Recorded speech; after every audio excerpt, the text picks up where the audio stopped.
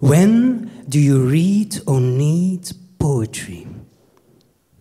When you give birth, when someone dies, when you fall in love after 7 years of marriage. You should read poetry more often. You should read more poetry. There's an awful lot of beautiful poetry. I know more beautiful poetry than I know people I could fall in love with.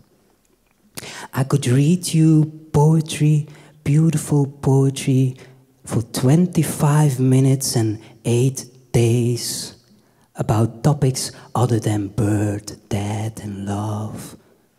Take a deep breath, shake my head, sip of some wine, and read for another 6 days and 9 hours.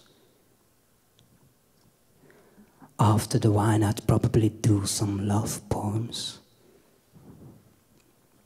I know some pretty good love poems by heart.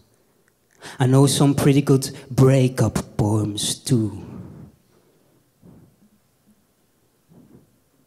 Might be true what the Whiskits say. Every poem is a love poem. Although a poet seldom has a driver's license, imagine a poet who writes a poem about cars. In one way or another, this poet loves cars, even if he, at the end of his poem, lets the car end up at a crash barrier. This poem he didn't write merely for himself, nor for a bunch of fellow poets. A poet doesn't want to share his love for poetry only with other poets. A poet is not unworldly. He has to love a lot of things to write his poems.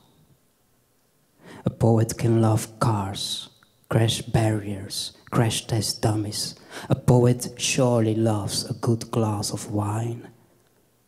A poet definitely loves you reading poetry. Start to read poetry. Reading poetry helps you to see all these boring, everyday things with a refreshed look.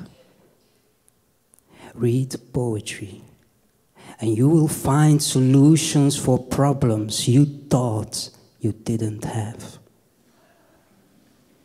Don't go to a shrink.